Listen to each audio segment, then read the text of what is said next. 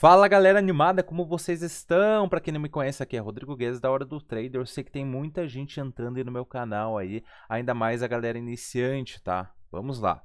Eu quero falar para vocês hoje a coisa mais importante, eu acho que uma das coisas mais importantes que eu não dava atenção antigamente, tá?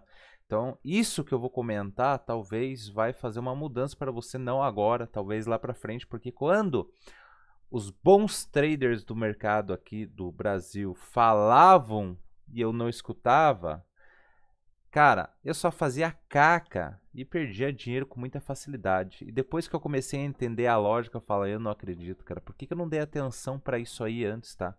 Talvez isso vai fazer você mudar a chave, ou agora ou lá na frente, tá? Ou também desistir, né, pessoal?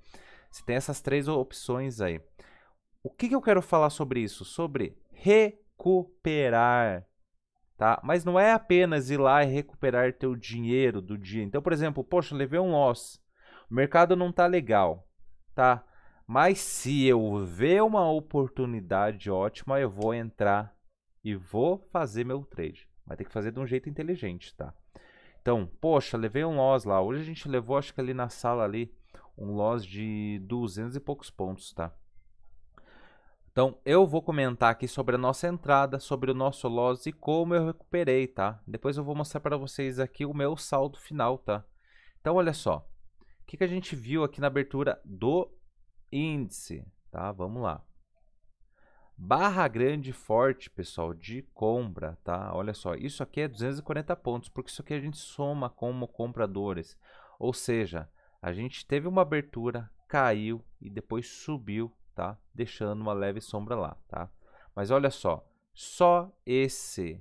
o tamanho dessa barra aqui já é o suficiente para pelo menos a gente buscar o dobro dela, pelo menos lá nas médias, né? E o que que a gente fez, né? Entramos com posições aqui, tá? Esse daqui é um método que eu estou trazendo ali para a sala, um método novo, mas independente. Eu não quero falar sobre métodos hoje, tá? Métodos eu vou falar sobre outros dias aqui na sala. Mas o que eu quero falar para você, poxa, a gente levou um loss já no início da sala ali, né? Talvez eu nem iria mais operar, tá? Ou eu parava ali, fechava a plataforma, tá?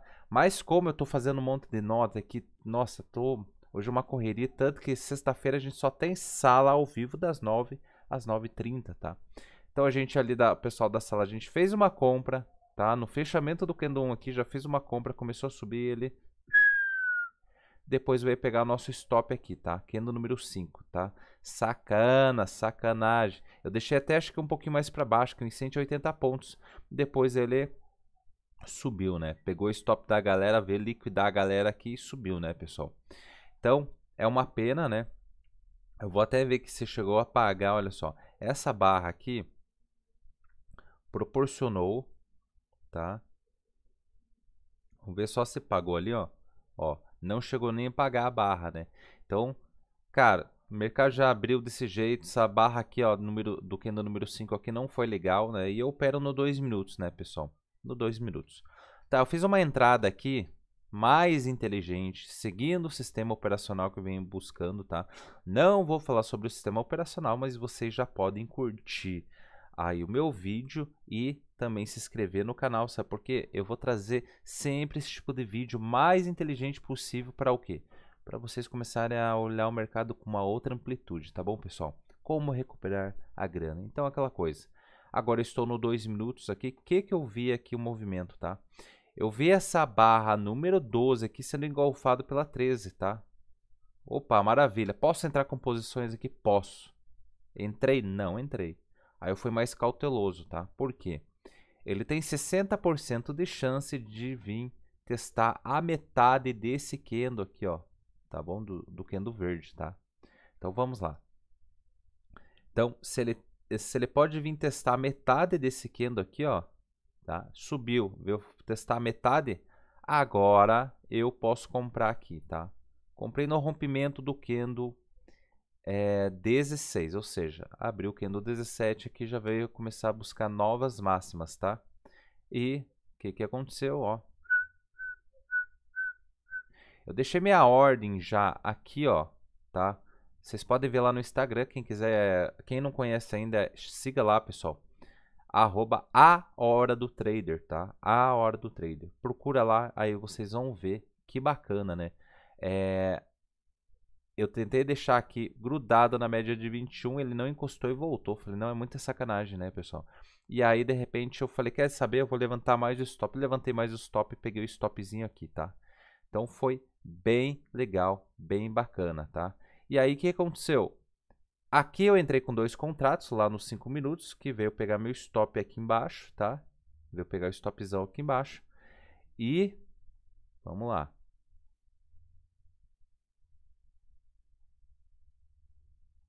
Só arrumar aqui a telinha, tá? Aonde que era a minha saída aqui, ó? Então essa barra aqui, tá?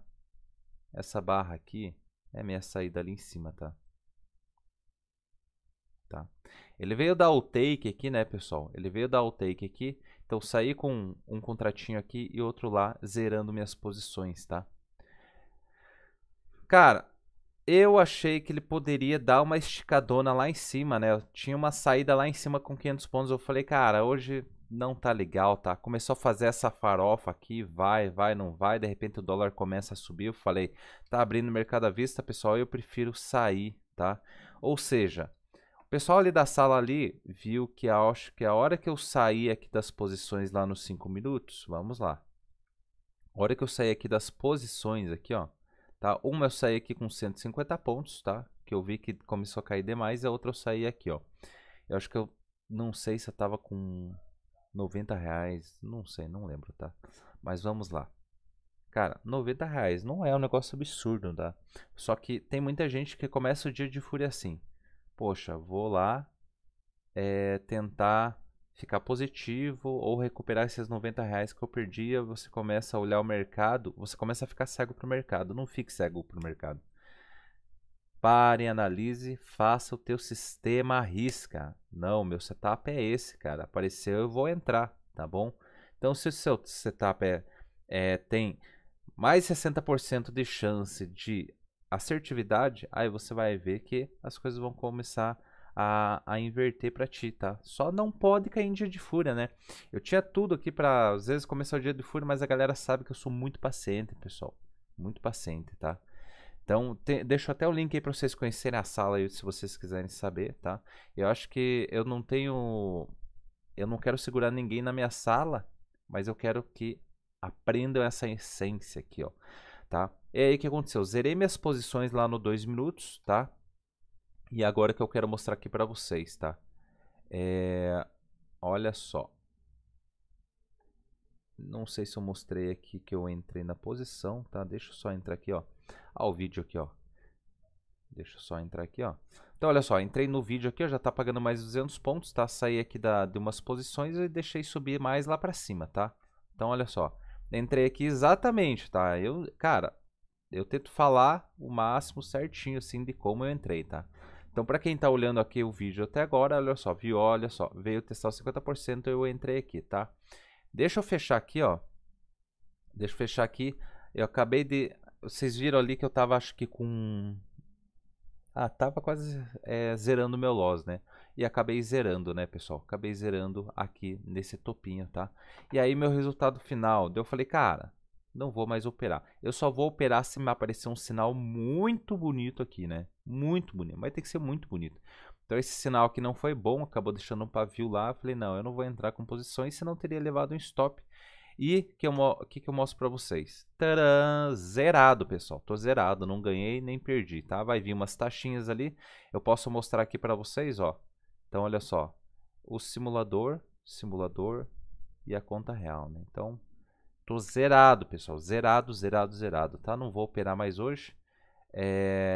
Não vale a pena, tá? Não vale a pena o risco, tá? E daí o que eu faço? Zero as posições ali, ó.